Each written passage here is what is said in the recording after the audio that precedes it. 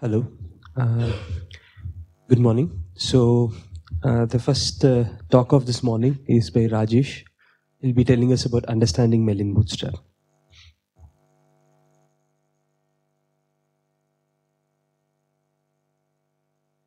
Okay, so good morning, everyone, and I'll try to. What I'll try to do is explain some of the ideas and simplifications of a slightly different approach to the conformal bootstrap, the Mellin bootstrap, which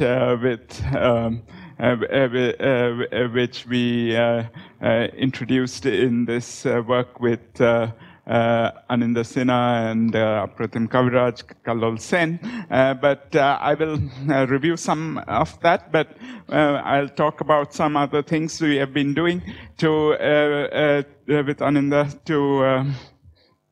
to understand better this relation and some of the subtleties, and it's also its relation to the more conventional bootstrap approach. So everything has still not settled, but I'll try to explain some of the basic ideas and also illustrate it in a particularly nice, simple example,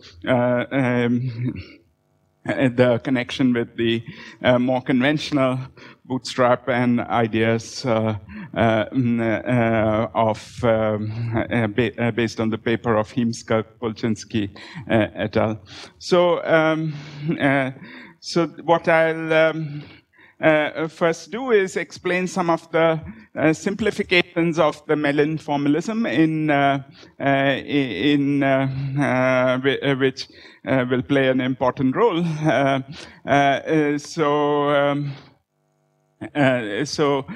Mellin formulation exhibits many aspects of CFT amplitudes in a very nice and transparent way, so in the first part of the talk, I'll try to review some of that, and also then the ideas of the Mellin bootstrap itself, and finally, as I said, I'll illustrate some of the connection with the more conventional bootstrap, at least in a particular example. So the Mellin approach to conformal field theory basically starts from sort of a Mellin transform of the conformal field theory 4-point function. You can do it for any n-point function, but we'll stick to the conformal 4-point function, and in particular the piece which depends on the two cross ratios, U and V, or you can, of course, think of these as the Z and Z bar that appeared in Simon's talk. They are just, they're all simply algebraically related to each other. So the Mellin transform of these amplitudes is a sort of conventional Mellin transform with respect to these variables U and V, and you define the Mellin amplitude in this way with conventional piece that you pull out in with sort of a kinematic piece, and then you have the what we call the Mellin amplitude, or sometimes the reduced Mellin amplitude, etc. This is a piece which is useful to pull out, and for a number of reasons. And maybe we'll see that as we go along. But so that I don't have to write this all the time, I'll just call this some kind of a measure factor. So the Mellin amplitude is defined in this way, and it's a function of so this is, as I said, the reduced Mellin amplitude.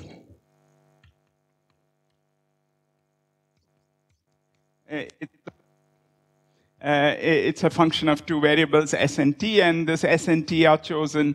The terms indicate that a close relation to the usual s and t variables. But I must warn you that my conventions here for s and t can differ from those adopted by others by factors of 2, and in fact the t variable is probably what others call s plus t and so on. But anyhow, I'll adopt this set of conventions.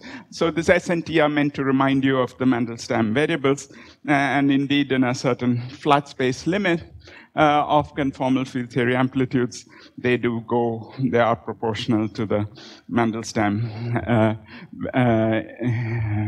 invariance. And so this M of ST has a number of nice properties in general, and I won't have the time to explain all of them. Yeah. A fixed real number? Yeah, so you choose this contour in such a way that you pick up an appropriate set of poles in the amplitude. So I won't have time to explain many of the features of the Mellin amplitude that you can show in general, but I'll just say it's for a general CFT, it's a meromorphic function. It has a set of poles which correspond to the physical operators that are exchanged, and many other properties. But for the moment, let me just state this. The nice thing about writing in this Mellin amplitude is that many of the structures that you conventionally come across in CFT have a much simpler form in Mellin space. So, for instance, the conformal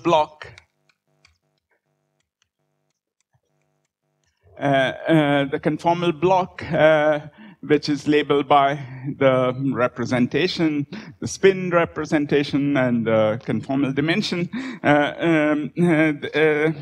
This in position space is known explicit. I mean, it's known in a power series expansion, but in a nice closed form in 2 and 4 dimensions, but otherwise not in any very explicit form.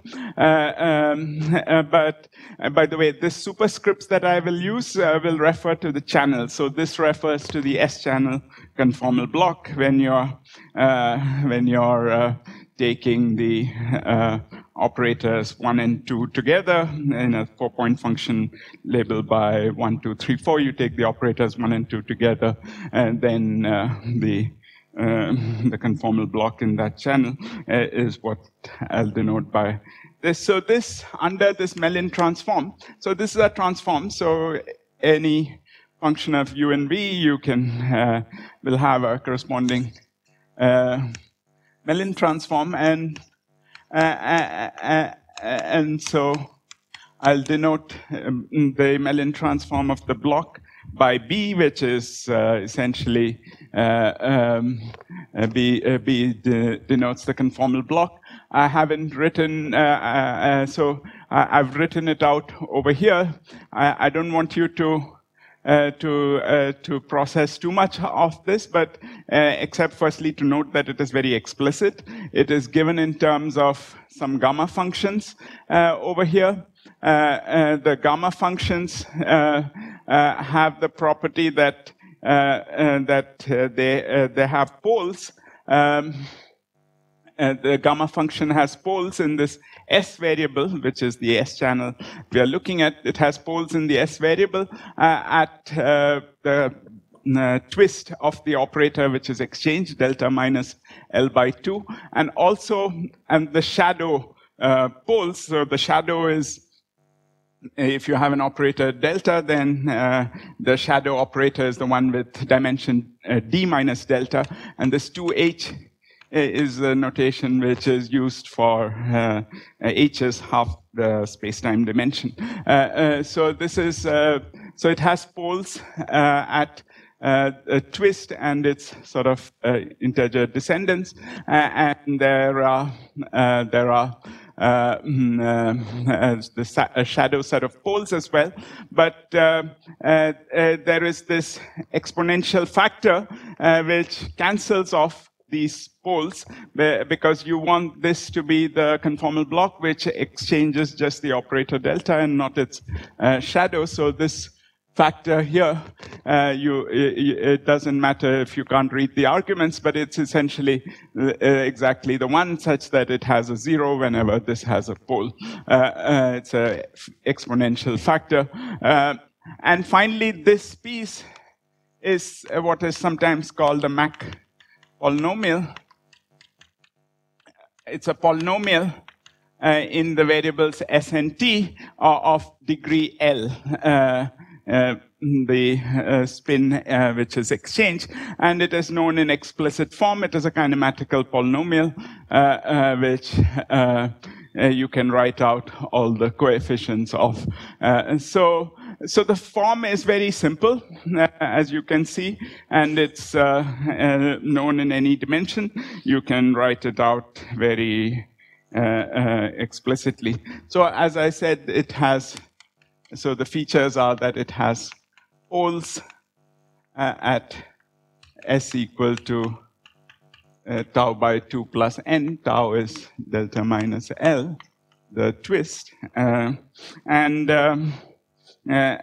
the shadow poles are cancelled. And finally, the last thing I want to point out here is that there is a factor, gamma square factor, in the denominator, which when you put it in over here, it cancels this gamma square factor in the measure. And that's important because you don't want, when you do this integral, you pick up the poles from this Mellin amplitude, and you want to pick up really the poles corresponding to the physical operator delta, which is exchanged. By the way, sorry, I forgot to mention, this is the 4-point function of, let's say, the operator phi. So phi, phi, phi, phi. This is the irreducible part, and delta phi is its dimension. So, and delta is, I'll use delta for the dimension of the exchanged operator in any channel. And delta phi will be the dimension of the external operator. So that has poles so this piece has poles at the physical operators, but there's a danger that you might pick up extra poles from here in the S channel, but the block has a factor which is which precisely cancels that out. And by the way, these, yeah, okay, yeah. This is the full amplitude. This is just a definition. You can apply it to any function of the cross ratios, in particular the full amplitude, as I've written over here. But then you want to, of course, split it into, let's say, in position space, you would write it in the S channel as a sum over the contributions from the conformal blocks in the S channel. So you can do the same over here. And what I'm saying is that the individual pieces in the Mellin space are given by these blocks which have a explicit form.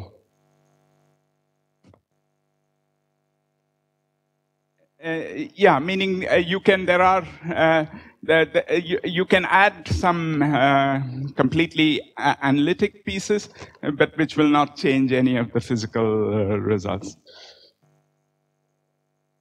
So, so that's one.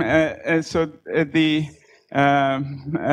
that's one simplification that you already see when you go to Mellin space. Similarly, something that will be very important for us will be the Witten diagram. And this is the usual S-channel Witten diagram, but now it's some, so the operator, so again, it's the operator delta phi in the external legs, but delta in the exchange. So this is 1, 2, 3, 4, and you have the Witten diagram for this, which involves the usual integrals over the bulk to boundary propagators and bulk to bulk propagators, and so on, are not very explicit in general. When in some cases they can be expressed in terms of these D functions, but in general it's a big.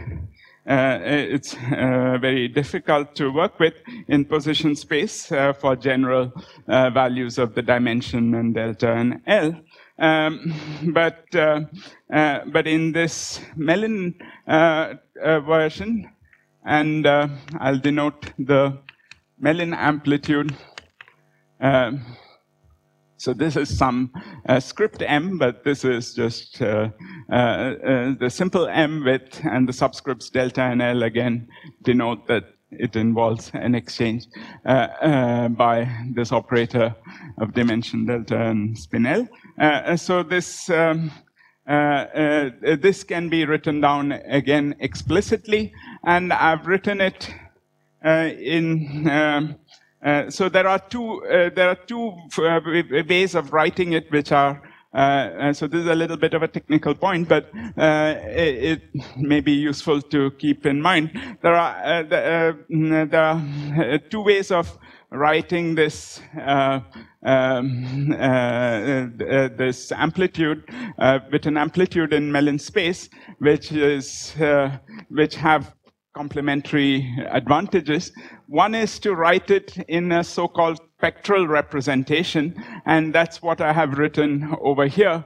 And this is what we originally employed in our paper. So the spectral representation is essentially one in which you are writing it as an integral over what are called conformal partial waves. It's the expansion in, if you wish, the principal series of the conformal group. And the principal series of the conformal group is labeled by operators of complex dimension, H plus I times nu, H plus a purely imaginary piece.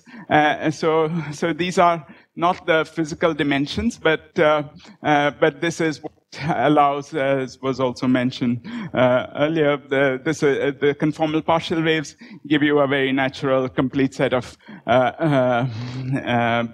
basis to expand the conformal group amplitudes in. So there's a way of writing the Witten amplitude explicitly in the conformal partial wave basis. So I should have said this is the conformal partial wave.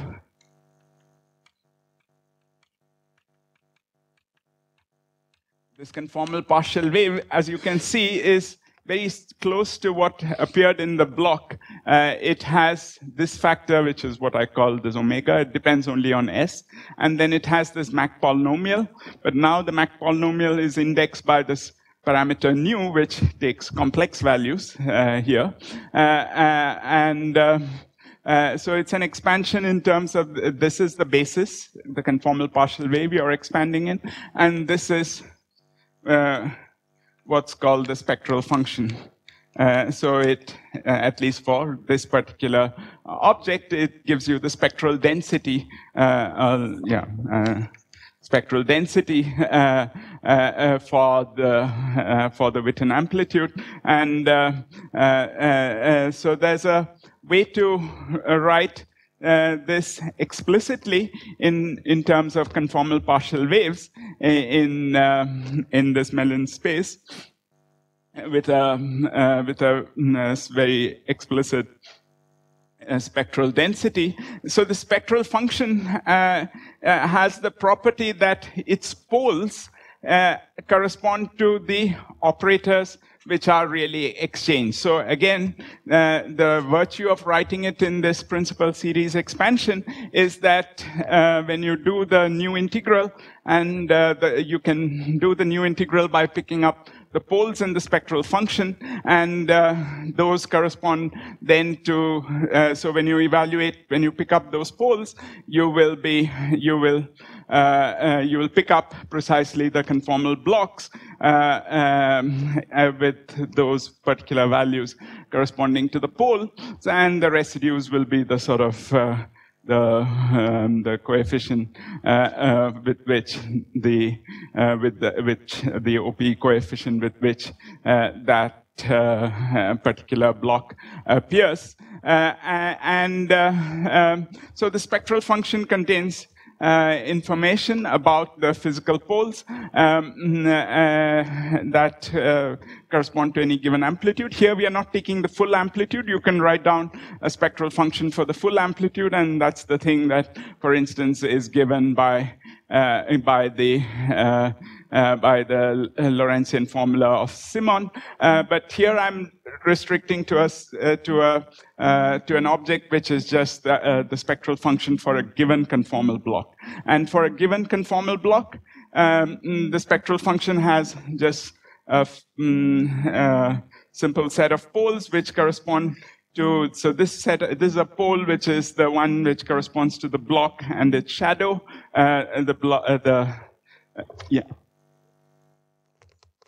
Oh, blue chalk you can't see. I see. So let me highlight the poles, which are the important part. Is this better? Delta minus h the whole square minus nu square. So this has poles at delta equal to h plus or minus nu. So that's the so that corresponds to these are on the real axis, nu on the real axis, so you pick up these poles. Well, when you do the contour, you'll pick up either the pole, or in this case, the pole corresponding to h plus nu, and not the shadow pole, which will be on the other side typically. And then there are poles here, which let me also highlight. And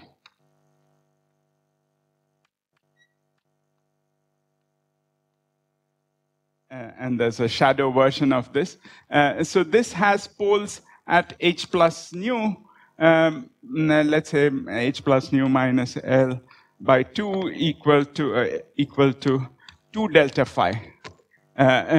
So these are what are called the double trace poles, corresponding to operators whose dimensions are 2 delta phi.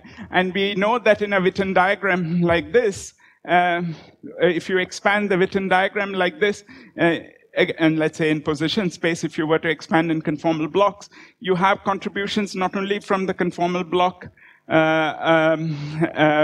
with dimension delta and L, but you also have contributions from the conformal block with dimension 2 delta phi. So that's a feature of the Witten block, which was very important in studying the anomalous dimensions, and so on, and I'll come back to that. So you see that this spectral function has that property. It has poles at these double trace values, 2 delta phi, and that's what this piece of the spectral function determines. There's, by the way, a sum here. For a fixed L, there's a sum from 0 to L. And then what I've written here is the leading piece corresponding to the L prime equal to L value. The ones, there are subsidiary ones which cancel out some other spurious poles that are here, for instance. But so that won't play a role, so I won't talk about that. This is the piece which contains the physical information. This spectral function contains the physical information of what poles are exchanged. Is this clear? Yeah.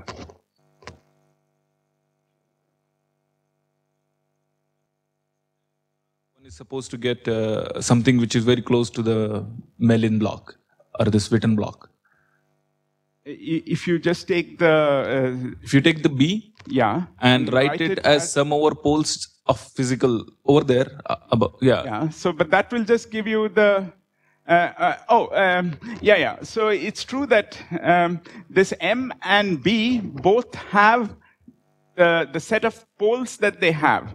the function B, and here the set of poles they have are just the physical poles, and they have the same residues, or you can normalize them so that they have the same residues. But as you mentioned, there is an additional set of poles, which is the double. So this is a little confusing, perhaps, but that's why I wrote it in this form, because this actually gives the physical, the spectral function actually captures the actual physical poles that are there in the full, or the operators that are exchanged in the full block. Like I said here, you have not only, you must reproduce from Mellin space or whatever not only the conformal blocks of delta and L, but also the double trace. So how do you do that? You're right that this piece will have only the same poles as this.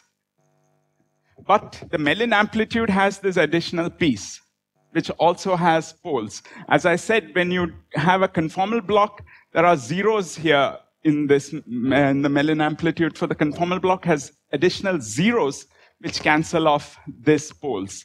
But this one does not have those zeros which cancel off these poles. And that's why when you do the full integral, you'll get, in fact, precisely at s equal to 2, s equal to delta phi corresponds to the h equal to 2 delta phi. So you get double trace poles. So that's why, in a sense, this piece is what, this piece has the nice feature that it captures the contribution of the double trace poles in a certain kinematic way.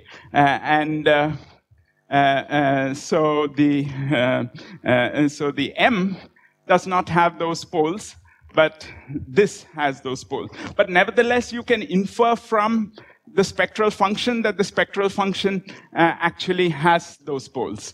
It's a little technical, it's a little confusing, but there's no, what you said is compatible with this, because the spectral function is what enters here. And then you have to do this thing. So what you essentially find is that these poles will cancel off with these zeros and so on. So at the end of the day, the poles in S match. Yeah. So you see there's an omega S nu which has these factors. So those will cancel out. So in the end, M will have just the same poles as B, but B has additional zeros, which means that these poles can contribute to M, but not to B. Okay. And that's why this has only one block, but in position space, this is just up to some normalizations, G delta V plus sum of sort of 2 delta phi plus N, all these double trace operators, 2 delta phi plus N plus L, with some coefficients. So the Witten block has these additional double trace pieces. And all I wanted to say is that the spectral function actually shows that. It exhibits that.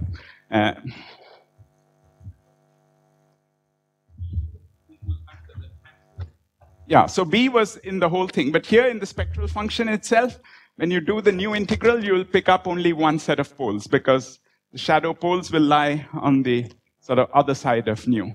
Because of how you close the contour in the appropriate direction. Okay, so this was sort of kinematical, and I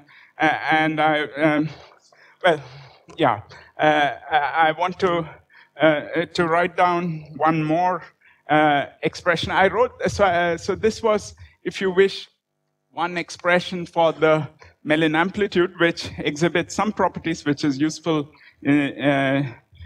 for things like this, for exhibiting the double trace. But you can actually, and this is something which we realized, one can actually explicitly carry this out in many cases, and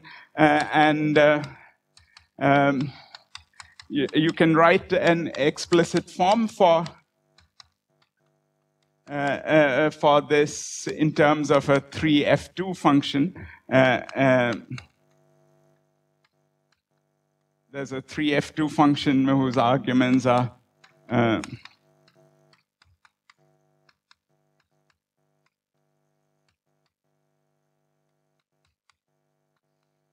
So never mind most of the stuff. It's a hypergeometric function. What is important is that it has its S dependence. So firstly, its T dependence is through this Mach polynomial, which is a polynomial in SNT, and the S dependence comes in essentially through this. This factor is just this whole thing together with this factor. I mean, you can see from even from the simple definition of the 3F2 that because this argument of the 3F2 is the same as this up to 1, it has simple poles precisely at these physical values. So this is what Abhijit was saying earlier. The poles of this M are the same as those of this is the same set of poles that appear over here at S equal to delta minus L by 2 plus an integer. You have the same set of poles here, and if you normalize it correctly, the same residues as well. But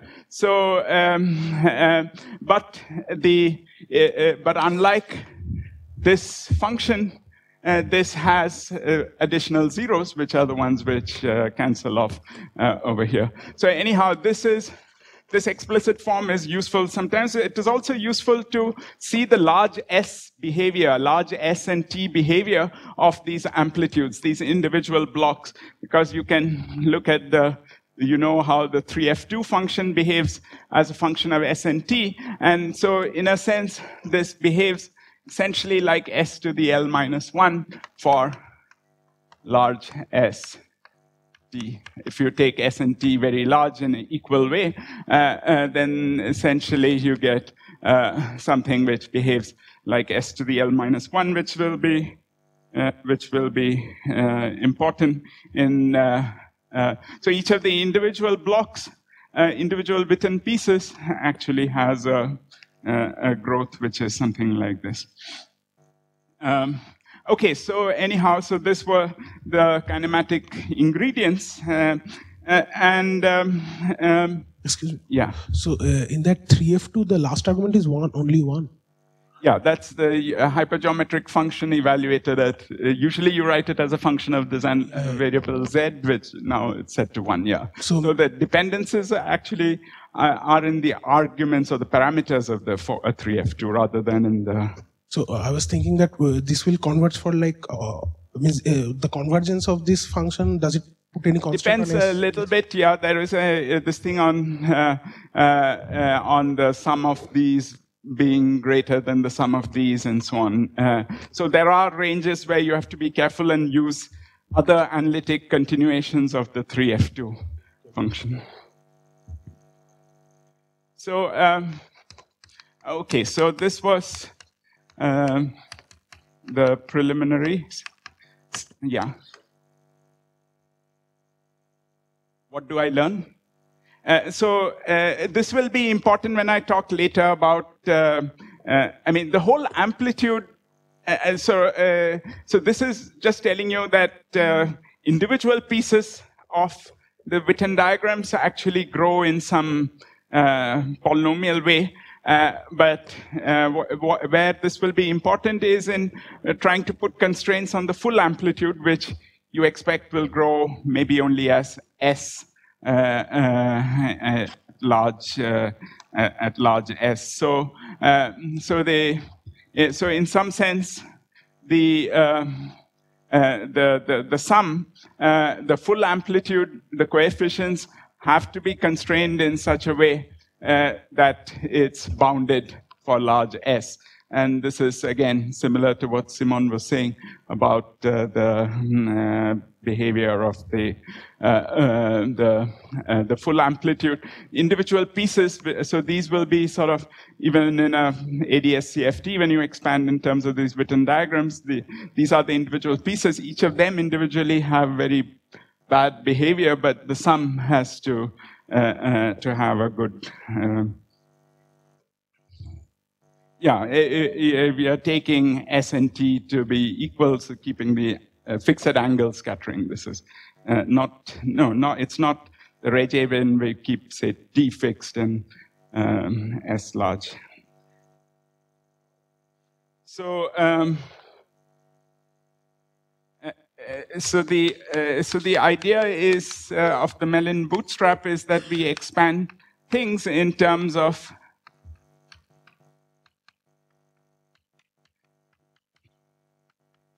these Witten diagrams in S, T, and U channels in a crossing symmetric way.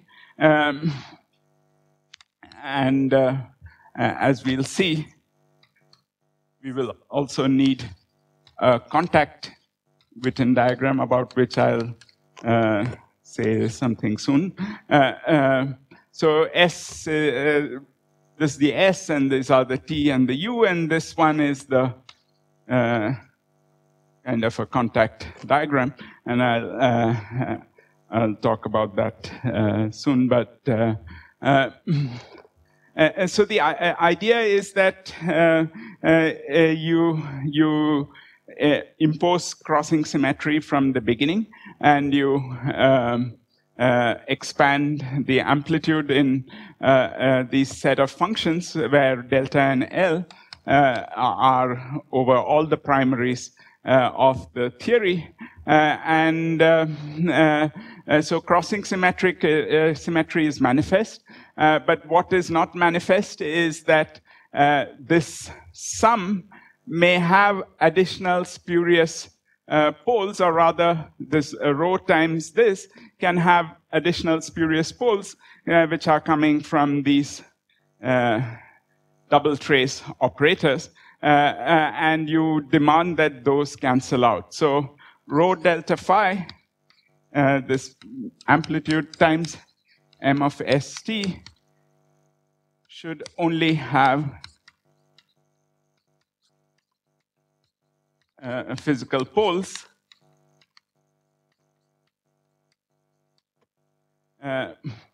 Or in other words, all the contributions, if you think back in position space, each of these terms will give you double trace operators if you, let's say, expand it, just like I mentioned how the S-channel Witten diagram expands in this way. The T-channel Witten diagram, also when you expand it in, let's say, the S-channel, you'll get sum over these double trace operators, and similarly for the contact diagram as well. All of them will give you pieces which are like this, and in general, if there is no operator in the theory which has dimension 2 delta phi, no physical operator with dimension 2 delta phi plus n, then those are unphysical poles of the unphysical contributions. So you want to ensure that these cancel when you sum over the whole spectrum with the appropriate OPE coefficients. So, so that's the so the idea is that yeah.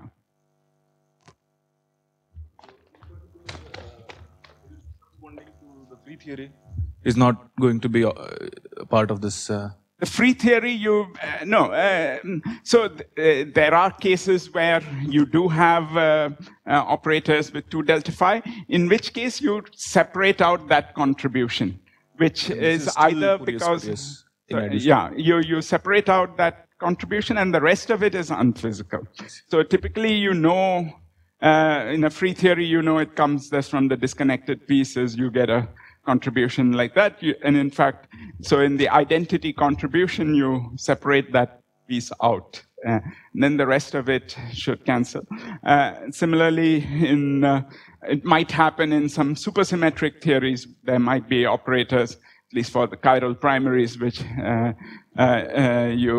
have that. And in many of those cases, that explicitly, because there are short multiplets, the contributions to the amplitude, and you separate that out, and then the rest of it is what you.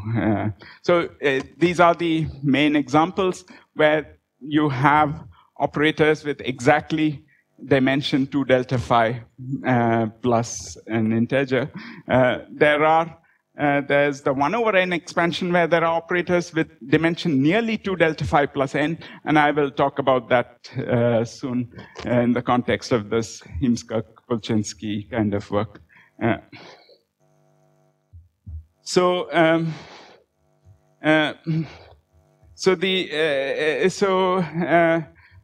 the statement that these should have only physical poles is the statement that the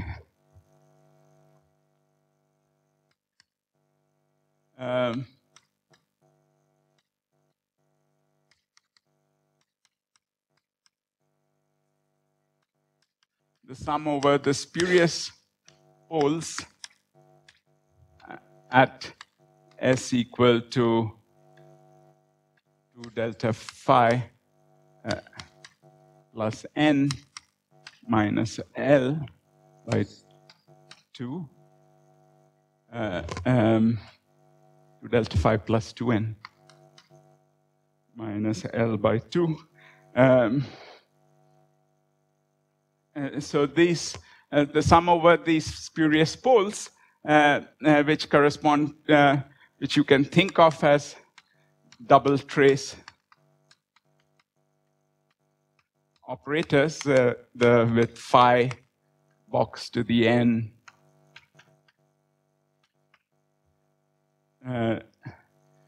In a free theory, these would be the operators which have this dimension 2 delta phi plus 2n plus L. Sorry, the poles will be at S equal to 2 delta phi plus 2n by 2, which is delta phi plus n, and they correspond to operators with delta equal to 2 delta phi, which are these operators, I mean, roughly speaking. So, so these sum over these spurious poles at S equal to delta phi plus n must cancel. The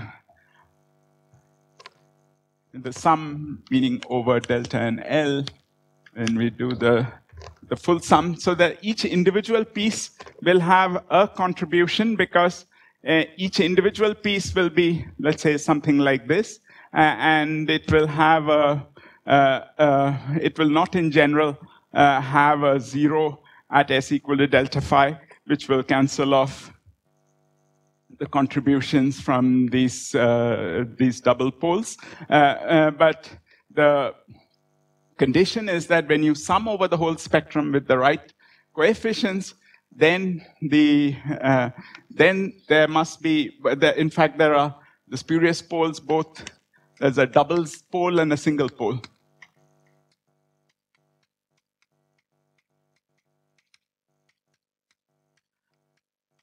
Because there's a double pole, this gamma square has a double pole. So you need to, if M did not have any zeros at S equal to delta phi plus n, there'll be generically a double pole piece, and then there'll be a subleading single pole piece. So you want both to cancel so that you don't have any contributions from these double trace operator, these so-called what would be double trace operators. So, so this is the. So I'm not. Maybe many of you might have heard some of the talks before on this, so I don't want to. So this is just to briefly recap that. But all I wanted to say at this stage about this was that initially, so then we applied this to the epsilon expansion, and we were able to reproduce many of the anomalous dimensions to order epsilon cubed, and even for the first time the OPE coefficients. And we could do that there without these additional contact diagrams, And in fact, one could estimate that these contact diagrams would not contribute till that order. So one of the obstacles in going beyond was in trying to understand the role of these contact diagrams. What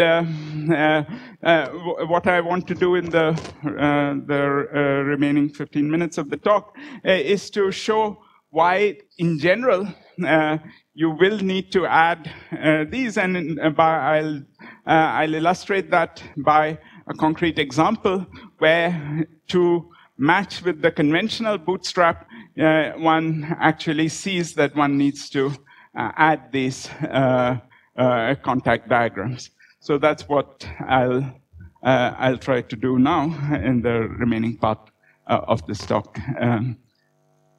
Yeah. The unitarity in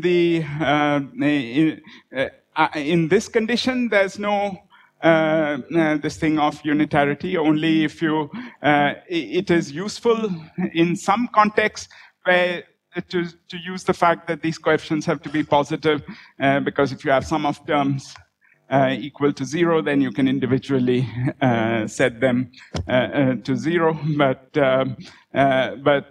otherwise, in general, at this stage, I'm not using unitarity. But in the solutions then that you produced, the epsilon expansion and so on, why is it that only unitarity solutions came out? Well, it's not even clear that for finite epsilon, they are probably not even unitary.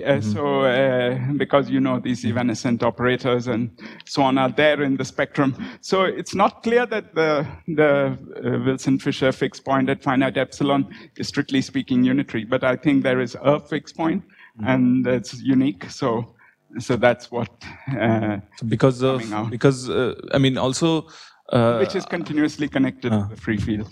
Yeah. Because the space of non-unitary theories is probably very large. I mean, if one just imposes the crossing equation, then in that space, how is the direction being chosen?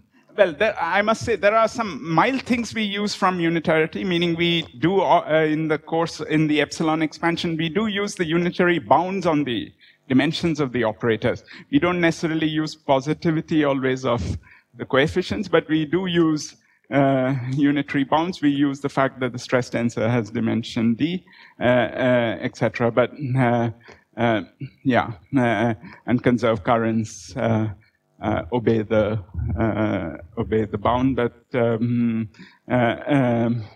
that's necessary for ruling out to sort of.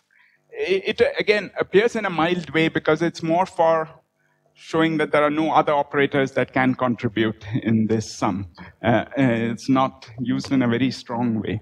So I suspect that just some mild assumptions are enough to single out the Wilson-Fisher fixed point. Okay, so let me now apply this Mellin bootstrap and try to connect it to the conventional bootstrap in a context which maybe some of you are familiar with, which is the work of Heemskirk, Polchinski, Penedones, Sully, I think. So let me tell you what they did. So they considered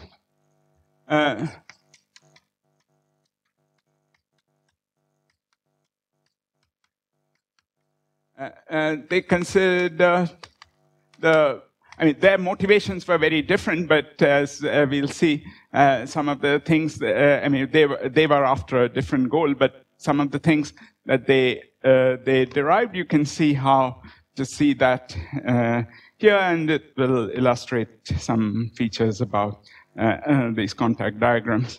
So, so this considered a bulk. So what they wanted to show was consider CFT, which with a sort of a Z2 scalar.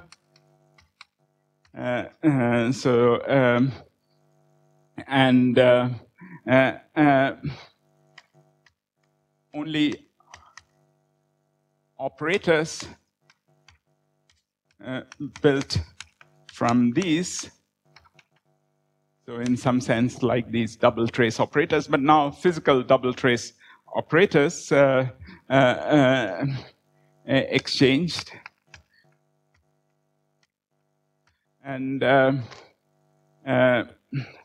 so they considered an amplitude. If you have an amplitude in which a 4-point function of these phi's in which the maximum spin exchanged is L, they showed that this is in correspondence with bulk ADS. So this is a large N CFT with a so there's a gap in the spectrum of dimensions, etc. So what they showed to leading order is that the conformal bootstrap equations for this theory, which determine for you the anomalous dimensions of the these double trace operators, so that information is captured in a bulk ADS dual with local vertices,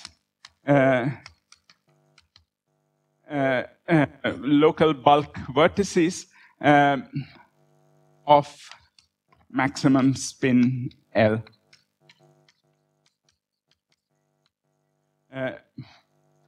So they showed that there's a sort of, they showed that you can, when you have a large N CFT, then you, in some ways that is equivalent, the conformal bootstrap conditions are equivalent to those that of a bulk theory. So a bulk theory is an automatic solution of the usual conformal bootstrap equations. A bulk theory in which you parameterize the ADS interactions by a set of local vertices, and they put this maximum spin L to sort of give control over the matching, but L can be arbitrary, and so it works for general L. So let me. So as I said, they could show that the anomalous dimensions of the operators here to leading order in 1/n match with what you would get from the dual bulk ADS. So let me phrase this in Mellin space and then connect it with this approach, which at first sight is very different from this, but seems closer to this. So so let me sketch that. So let me parameterize this in Mellin space. What do I mean by bulk ADS interactions with local vertices of maximum spin L? In position space, that means there are quartic vertices. So there are these Witten. So because there's Z2 symmetry, they took a Z2 symmetric case.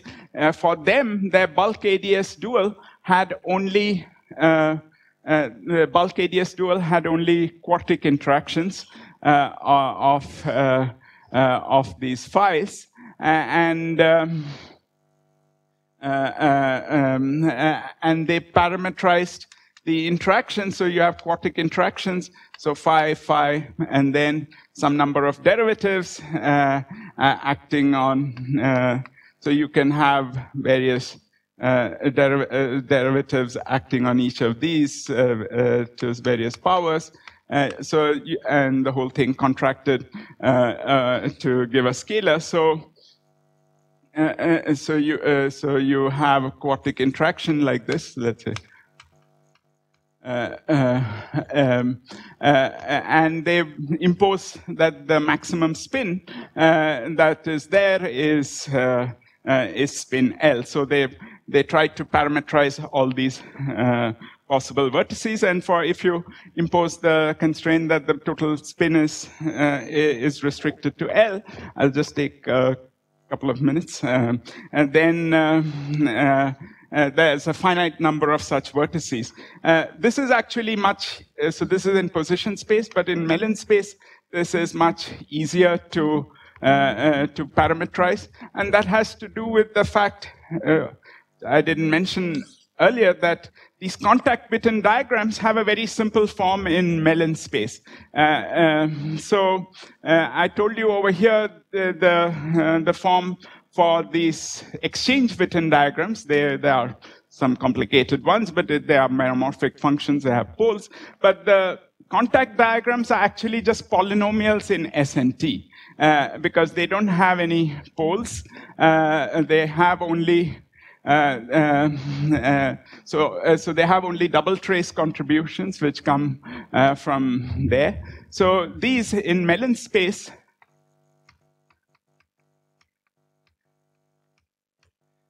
correspond to vertices which you can parameterize in Mellin space in a simple way.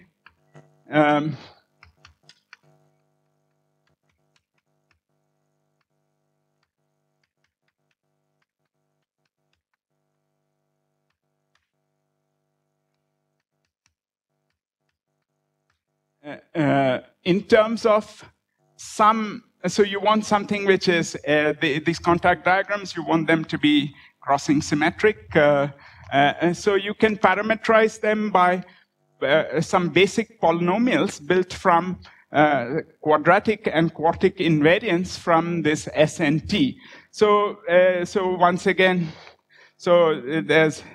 you have S and T are like Mandelstam variables, as I said. So crossing symmetry interchanges S, T, and you can define a U such that at least up to some shifts it's equal to 0. So maybe there are some linear shifts, but you can define S, T, and U such that the sum is equal to 0.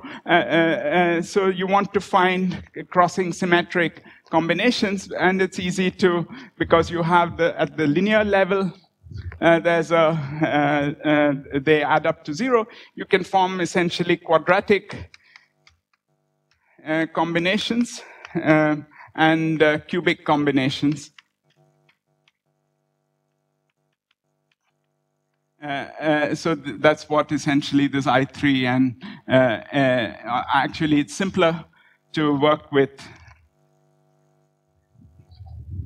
the following cubic combination, which is just S prime, T prime, U prime, which is what we actually use. The other one can be then expressed in terms of, because you see the other one, ST plus TU plus SU, that because of this relation is not independent from this. And similarly, at the cubic level, all the other cubic invariants are not independent of this. So there are essentially these, and you can parameterize the general amplitude by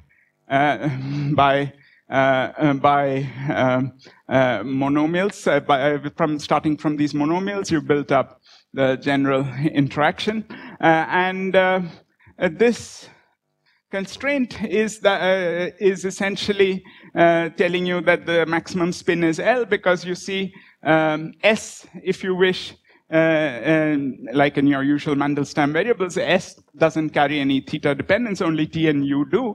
And you see over here, these are quadratic in T and U. This is also quadratic, so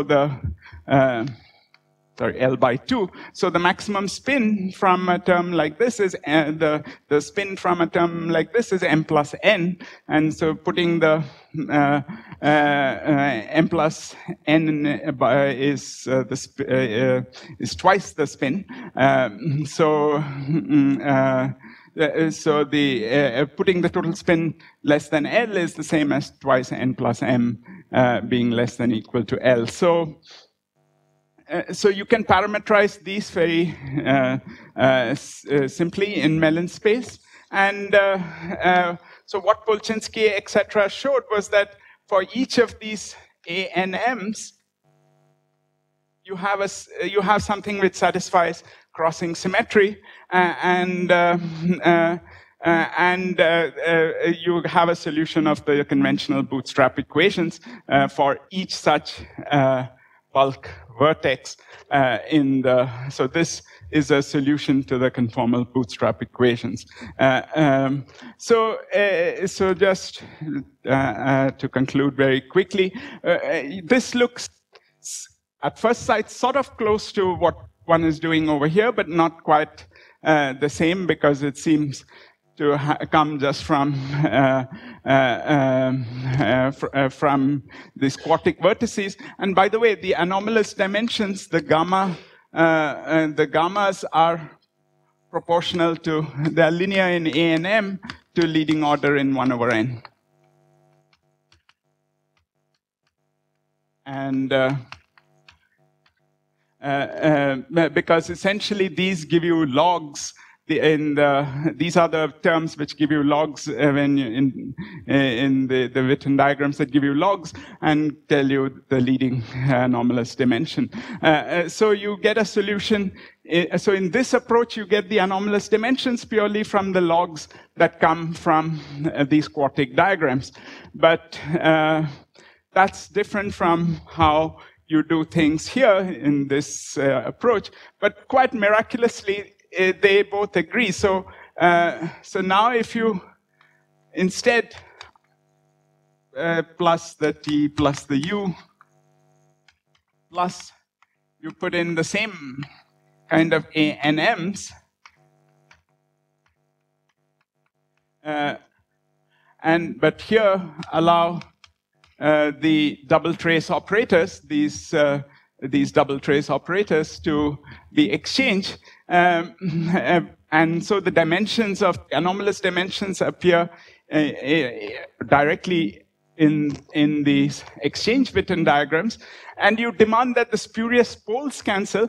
Once again, you find that the logs that you sort of get from these spurious poles cancel with this A and M in such a way that the anomalous dimension comes out to be exactly the same. So what I'm saying here is that there's an alternate, and you can show this in general, that this works very generally. So the usual Bootstrap constraints, which are written in terms of the crossing symmetric equations, can be written in a crossing invariant way, and in which you impose this sum over the spurious poles cancellation condition, and you find that the solution to the conformal the usual solution that you get from the conformal Bootstrap agrees with this way of organizing the ADS, the ADS diagrams dual to the original CFT. So there's some sense in which you can view the ADS dual either in this way or in this way. I don't know from the bulk point of view, this is to leading order in 1 over n.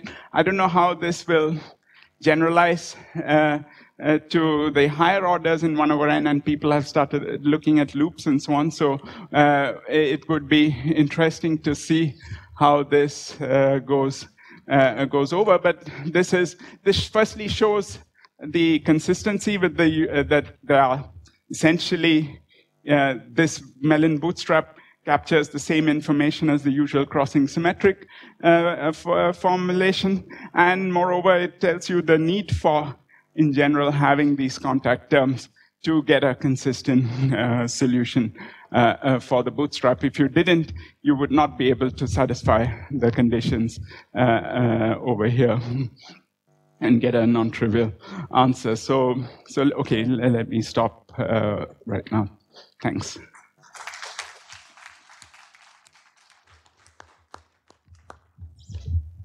Any questions?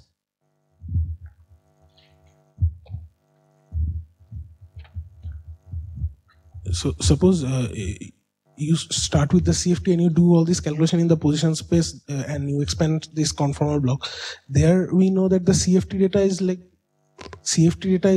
this spectrum and the 3-point coefficients only.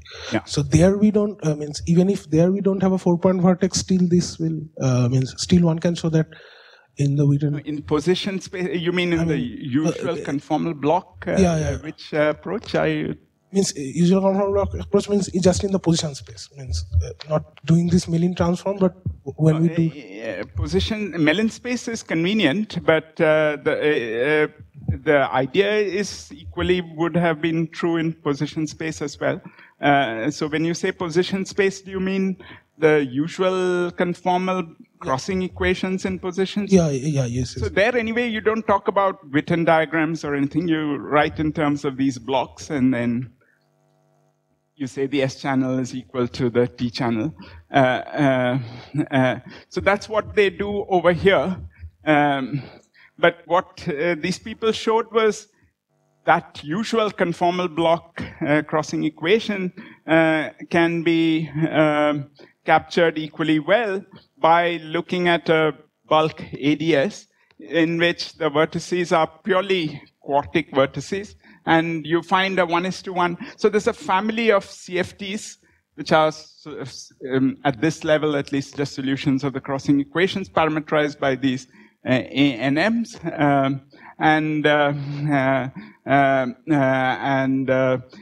for each such bulk ADS, you get exactly the anomalous dimensions from the bulk point of view, as what the crossing symmetry equation here would give you. So here, in this, they did it in position space, and I said it here in Mellin space, but their approach is purely in the position space.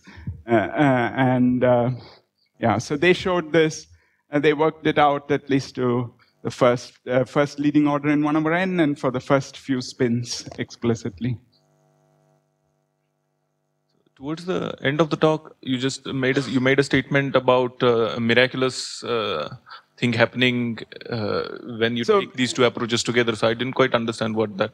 Yeah. So at first sight, well, I mean, we understand mathematically where this miracle is coming from, but I think a better understanding is needed. So let me forget about this side. And just focus on what Polchinski did, etc., did in the bulk.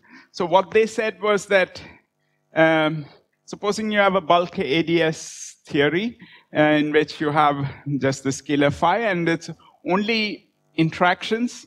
So you have a kinetic term for phi, and then you have bulk vertices of this kind, which translate in Mellin space to some polynomials.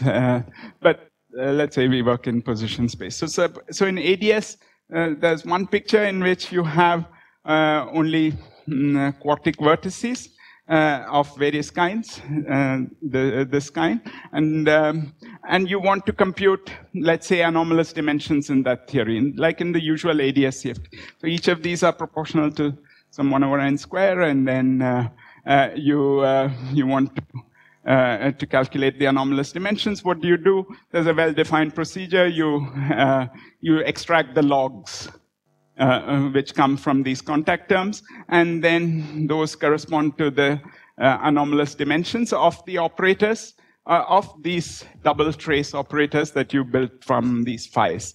That's how you get the that's the standard ADS CFT prescription. So here what you do, you're not canceling out anything, you're just expanding out, and these terms are proportional something times, let's say, log u, and then you, and the anomalous dimensions you read off from this coefficients, which will be therefore proportional to these arbitrary coefficients A and M. Okay, so that's one side. But in the approach, in the Mellin Bootstrap approach, we are proposing even in the ADS, so to say, side, what you're doing is something quite different. I mean, it has you phrase it in the language of ADS Witten diagrams, but you're doing something different, because what you do is you sum over all delta and L, like I said over here, with some OP coefficients, the C tilde delta L. So you sum over all this. That paper, there was assumption that no single trace exchange is being done. Just all the operators are this. Exactly. There's no other single. So these diagrams will just vanish, right? So here, no, here delta and L, in our approach, it's over all primaries. So which include double trace primaries as well. Oh, okay. So that's what, here the sum is over all primaries, because in general, in a general CFT, there's no distinction between single trace and double trace.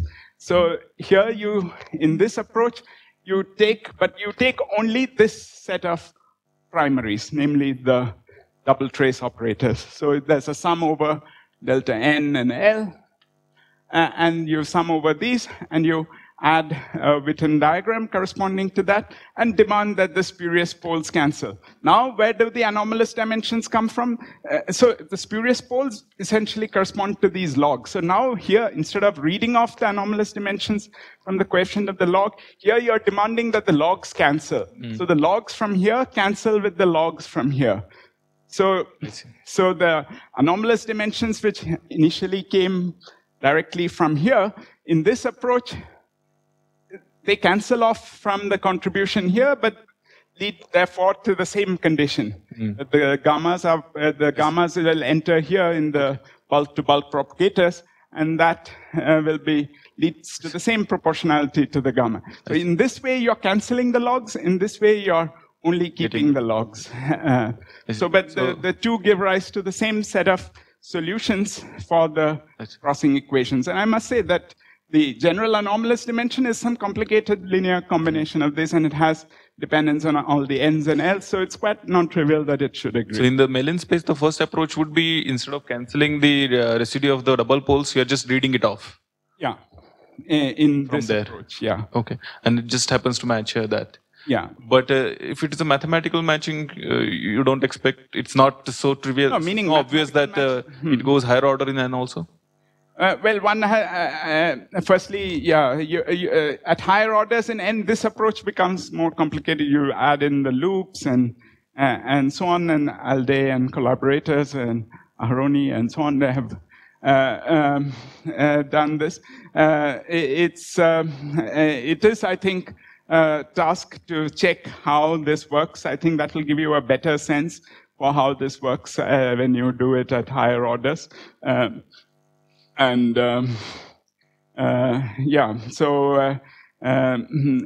I think but that's something we haven't checked. But I think it would be interesting to understand in general, because that's what's different from the usual ADS CFT approach, at least here, that you are canceling off these log terms, but somehow the cancellation is the same as just reading off the anomalous dimensions in the usual approach. Rajesh, so like for example, when we are doing beta function calculations, sometimes you can read off the beta function by looking at the coefficient of the divergences. Though, like, of course, all the UV divergences you cancel by counter terms, and really you should do a more this thing, especially at higher orders. But at leading order, you can just read. Is it something like that? It's in spirit, it's similar in what you say, but the exact analogy I don't quite see. Because here, maybe there's a way to view it in that way, because these logs are. I have to think, but it's true that it's sort of in a similar spirit, at least. This polynomial ambiguity that you talk about in your paper, which is essentially this contact term. Yeah, these. So, what would one have to do to fix it? I mean, is there a notion of fixing it, or? Yeah, so that's a good question, and that's something we are, I didn't talk about at all, but we are trying to, in this particular case, actually, you couldn't even fix it, because there was a whole family of CFTs parametrized by this. And that's just what it is, because that's what they showed. That For any A and M, you will get a solution, at least a leading order in the crossing equation. Now, of course, this is a very restrictive, they put in a lot of restrictions here. There are no, they didn't look at other operators, so on. So in general, when you do that, these A and Ms will very likely get fixed. So the, from looking at all possible exchange operators and so on. So, so in general, it should get fixed. But here was an example where within these restrictions, it's not. Because it's like an effective theory, I guess. That's all. Here, these are effective theories which are not constrained, at least at this level. So you have the same freedom. You have, in a sense, a family of CFTs, and they're parameterized by these coefficients. If one were to take the approach that all quadratic vertices would come from integrating out something, and then exchange interaction, then clearly, so for the Ising model, there must be a specific set of contact terms. But can't everything be just included in the exchange diagrams? Not necessarily, because the equations are not consistent with just, that's what this example was useful for us to see explicitly. If you just set this to 0, you wouldn't have a consistent solution to the, or rather you'll have only the trivial solution to the anomalous dimensions, because there's nothing for the logs here to cancel against. But that would probably mean that you would, in order to get the same solution, you would have to add something, some operator which is heavy. Yeah, which will generate these. Yeah. But I mean, just without even considering the contact term, just working with the exchange interaction and just sufficiently expanding your answers to include some heavy operators, one should be able to produce this theory, right? At some level. I mean, it depends on what you mean by the exchange, because some of the contact terms you can hide in the exchange definition of the exchange diagram. That's like saying there's always a cubic string field theory or something like that, which I don't know, there might be subtleties there. Because if you think of the bulk point of view, that's like saying that it's a purely cubic theory, which may not be true in general for a closed string theory. Thank you.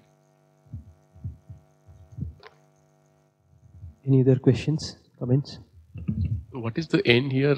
Is there a gauge symmetry? You said there's just a scalar field. No, the n is just used as a way to suppress the double trace contributions, higher tree diagrams, and so on. It's just the usual. From the bulk point of view, it is just viewed as an G Newton. So it's only there is no from that point of view for large n factorization.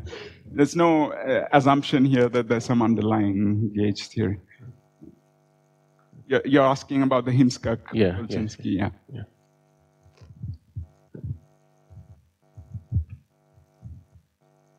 Okay, let's thank Rajesh again, and let's break for coffee.